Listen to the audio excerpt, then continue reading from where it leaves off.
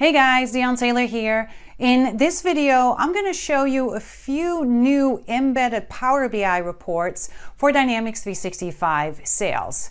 I'll show you where you need to go to turn them on, and then we'll take a look at the reports itself.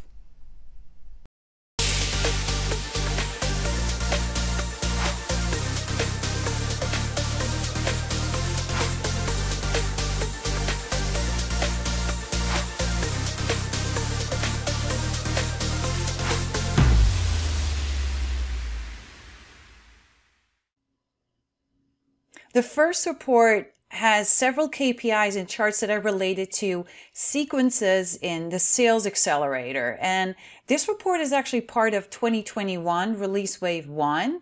It's currently in preview, but it's scheduled to be generally available later this month, which is March of 2022. Now, you have to turn this on first, right? So let me show you where you can do that. If you click here on this area changer, you'll have to go to Sales Insight Settings.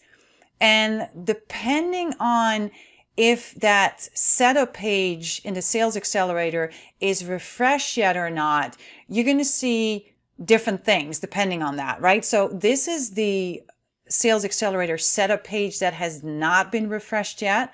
So if I click here on Setup, and then if I scroll down, you can see here this Sales Accelerator reporting preview, right? So this is where you can enable that. Now, I also wanted to show you what it looks like if you do have that setup page that's refreshed. So let me just switch to my other environment. And again, I'm going to go to my Sales Insight settings, but you can see that the name now has changed, right? It's no longer called Setup. You can see that it's now called Workspace. So you will click on Workspace, and you can see here, this looks a little different, but you will go here to Enable Reporting that you see on the bottom. And if you don't see this, that could be this Enable Reporting link here. That could be because you don't have any data in your system yet. So make sure that you have some data in there. You're going to click on Enable Reporting, and now you're going to get this little pop-out window.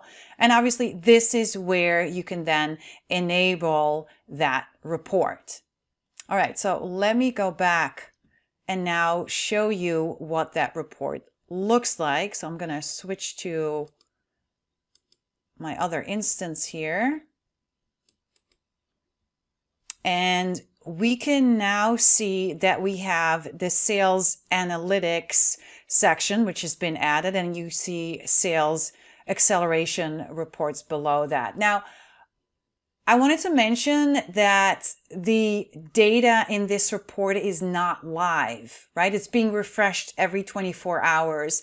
Also, when you turn this on, it's going to take about 24 hours for it to become visible because, again, all of that data, it takes about 24 hours to get that report up and running. So then once you go in here,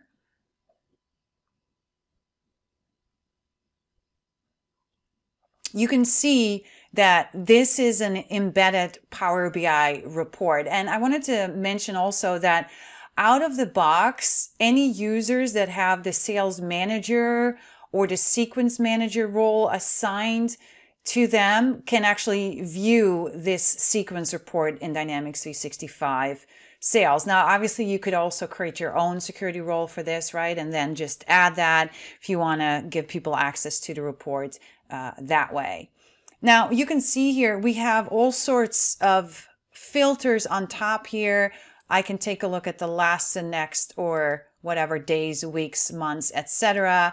We can take a look, as you can see, I can switch back between leads and opportunities. I can also filter on any particular sequence. I can also filter on whoever owns that sequence. And then I can also filter on the sellers. And lastly, I don't have anything. Yeah, I only have an equipment territory. This is the territories that you can also filter on as well. But this is kind of nice, right? Because it allows you to kind of see the lead conversion rate. So I can see the percentage of leads that are connected to a sequence and which qualified and converted into an opportunity, right? We can also see the average amount of days that it takes a lead that's connected to a sequence to qualify into an opportunity. Here we have how long does it take in days on average to for a sequence to be completed. Then we have opportunity ratio to win. Again, right? Any opportunities that are the ratio to win that are connected to a sequence. And then here, average time for the opportunity conversion. And then here you can see some sequence success rates as well. You can see here the different percentages. You can see here the associated leads or opportunities that are connected, right, with those sequences. You can see here which ones are connected, disconnected, which ones are completed. You can see the different statuses here, the different steps, as you can see over here. And then we can also see some email engagement steps. Again, this is email engagement steps, obviously, that are connected to a sequence. And we can kind of see, right, they open the email rate, the replied email rate, etc. And then if you want to drill into this or filter, I should say, right, you can do that obviously as well from here. Let me see what happens. It doesn't look like everything filters on that, but you can see here that some of that filtering does come through. And then here, obviously, you can get some additional insights. You can change the sorting on here. You can click on spotlight. But overall, I think this is a pretty cool reporting tool that we have that kind of sits on top of that sequence reporting. The second report I wanted to share with you is the sales usage report. And just like the sequence report, this is all something that you need to turn on before you can actually view that report. So let me show you where you can enable that. I'm just going to switch my environment real quick. And I'm going to go and navigate here to App Settings. And then you will notice that below General Settings, you'll see this Sales Usage Report item here on the sitemap. So I'm just going to go ahead and click on that. And then this is obviously where you can turn that on. And now if I navigate back to the sales area over here, you can see again under Sales Analytics, we now have the Sales Usage Report here. And you can see there's two different tabs. We have the Opportunity Usage Reporting, and then we also have the Lead Usage Reporting. So you can see here, again, you have some filters here, so I can take a look at the last, next, or this amount of weeks, calendar weeks, months, or years. I can filter this by any user. You can also see if you have managers set up, you can filter on those as well.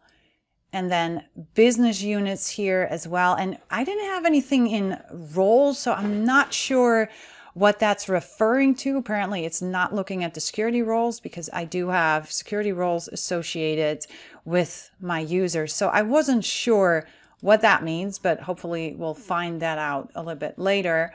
And then you can see here, right, I can take a look at all of my opportunities that have been converted, my conversion rate, the average time in days for that conversion. Then I can see open and won opportunities over time. So this is looking at, I believe, the created on date. And then you can see here all of the statuses, open and won. And then I can see that from the number of opportunities and the percentage of opportunities directly in here. And then here you can see who are the users that are creating all of those opportunities, and then the top users for most converted opportunities as well. And if I go to lead usage reporting here, Again, you can see the same filtering options that we saw on the opportunity usage reporting, but now we're looking at this from a leads perspective. So I can see all the leads that were qualified in that time frame, my conversion ratio, the average time for lead conversion, again, the leads over time, open and qualified leads, the status with a number and a percentage of open and qualified leads, and then again, top users for who's creating the most leads in this time frame, and then the top users for most leads qualified. So there you have it. Those are the reports that I wanted to share with you guys. I hope you enjoyed this video, and if you did, don't forget to hit that like button. Also, don't forget to subscribe so you'll never miss another video again. Thanks again for watching. Have a great day, everybody.